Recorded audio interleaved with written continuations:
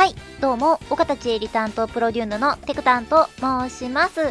はい、本日は5月1日ということで、シンデレラフェス無料10連3日目でございます。今のところ SS レアは出ておりません。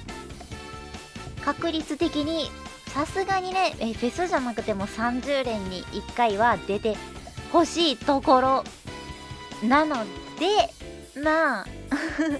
まあまあって感じですね。じゃあ、本日も農定からいきたいと思います。はい。いやー、やっぱロードをさ、全部ダウンロードしてしまったからさ、なんか、新規でもロード入らない可能性が結構あったりするからさ、やっぱめっちゃさ、こう、ドキドキするよね。まあ、入れば、新規確定ってことでいいとは思うんやけど。はい、じゃあ本日の無料10連いきましょう。お願いシンデレラ。どう？やだ、青封筒嫌い。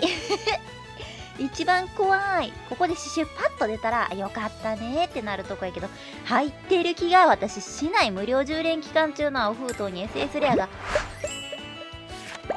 ね、入ってないんです。なんでなんでいや、これもしかしたら、シルエット出てますよね。限定の。で、真ん中がね、おそらくミクニャンですよね。ミクニャンよね。もうこの髪の毛のシルエット。後ろの丸みといい、長さといい。うん。猫耳以外にもそれっぽい要素があるからさ、そうなってくると私ミクニャンだと引くんですよね。引くんですよね。きっとそこで、パッと出てくれるに違いないということを期待してね。まあ、フェスはって感じかな。あと、2日と3日、あと2日間ね、フェスの方で弾こうと思っております。はい。4日はね、限定の方で弾きたいなと思っておりますので、はい、よろしくお願いいたします。